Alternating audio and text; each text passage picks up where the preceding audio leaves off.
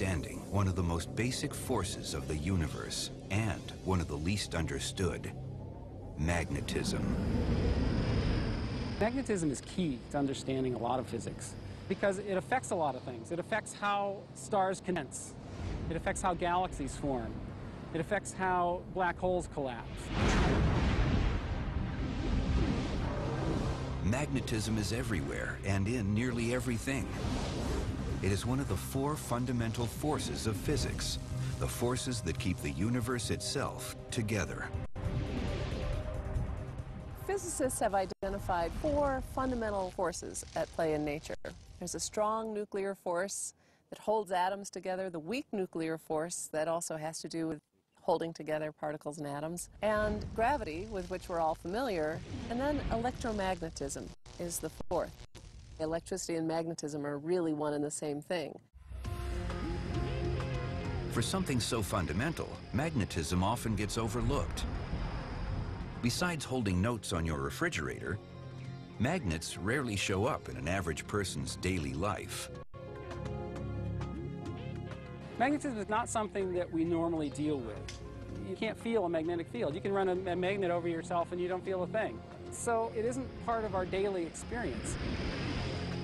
The key component of magnetism is that it attracts and repels.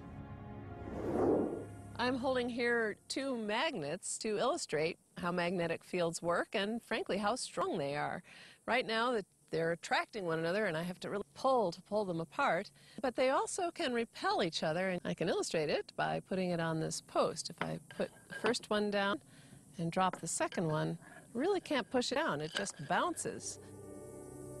In fact, the only thing that keeps people from walking through walls or falling through the floor is magnetism.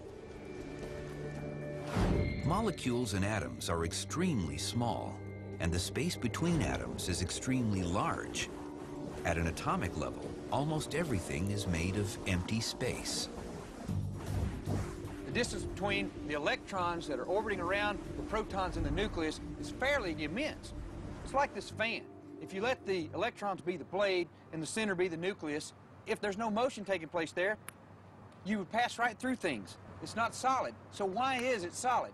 It's because the electromagnetic attraction between the negatively charged electron and the positively charged proton, it captures it and it spins around.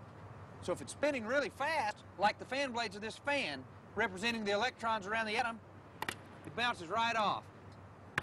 That's why you don't fall through the floor and you can't walk through walls. It's not the atoms themselves, but the magnetic field that makes matter solid, that keeps a person from walking through walls. Magnetic force attracts and repels along field lines. You can take a bar magnet and lay a piece of paper over it and cover that piece of paper with iron filings. And the iron filings will actually line themselves up along the field lines coming out of the magnet. And that's a good way to see what the magnetic field actually looks like. One way to think of field lines is like lanes on a freeway. The southbound traffic never interacts with the northbound traffic. Electromagnetic field lines are like lanes on a freeway. Cars go down the lanes, down the freeway. And that's why if you look on the surface of the sun, you see these beautiful arcs that represent the field lines where the plasma can flow. But on the surface of the sun, these field lines are intensely powerful and deadly.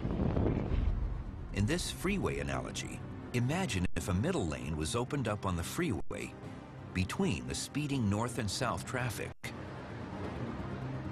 There's no instruction as to who's supposed to go on that lane. You'll get a big mashup right there where the cars, everyone's trying to go on that lane. Chaos ensues, and there's a big release of energy.